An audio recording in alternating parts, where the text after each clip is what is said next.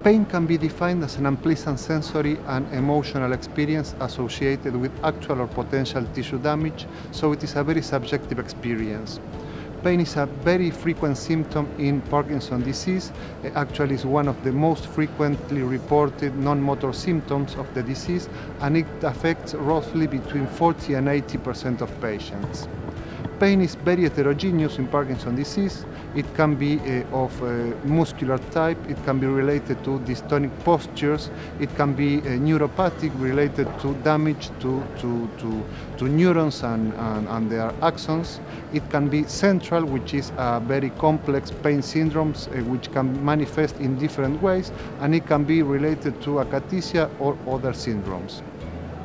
It can be related to Parkinson's disease itself or not. For example, many patients will have pain related to arthralgia or arthrosis or other diseases, and this will not be related to Parkinson's disease, but in some cases such pains might be aggravated by Parkinson's disease.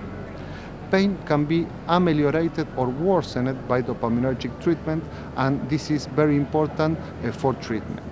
So, if you are experiencing pain or any kind of discomfort, you should discuss this with your doctor, and your doctor will conduct what is called a pain history, which consists in a series of questions that your doctor will ask you related to, for example, when pain started, where does it hurt, if pain is constant throughout the day or if it varies, if there are specific postures that aggravates pain or ameliorates pain, and then your doctor will use rating scales that have been developed for the assessment of pain.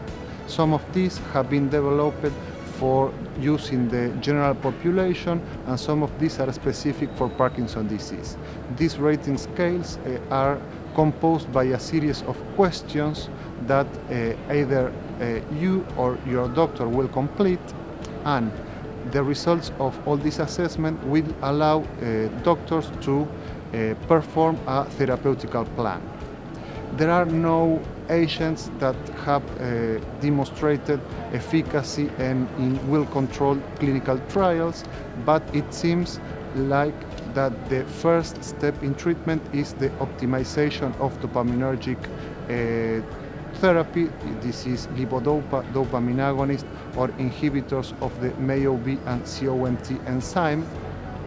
And this can mean that the doses of these drugs will be increased or reduced depending on when patients are experiencing pain.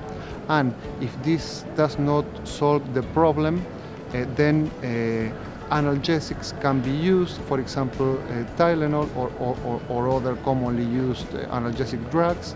The best efficacy has been documented for oxycodone naloxone prolonged release, and there has been recently published a phase 2 study. This is an early study, and results were positive and very interesting, and hopefully they will be repeated in more extensive trials. Then, for example, botulinum toxin can be used for dystonic pain, either in the trunk or in other parts of the body, and in cases where pain is intractable and when patients show motor fluctuations, for example, wearing off or on-off phenomena, neurosurgical approaches can be offered, for example, deep brain stimulation of the subthalamic nucleus. And there are other treatment strategies which much less documented efficacy, for example, gabapentin or pregabalin for neuropathic pain.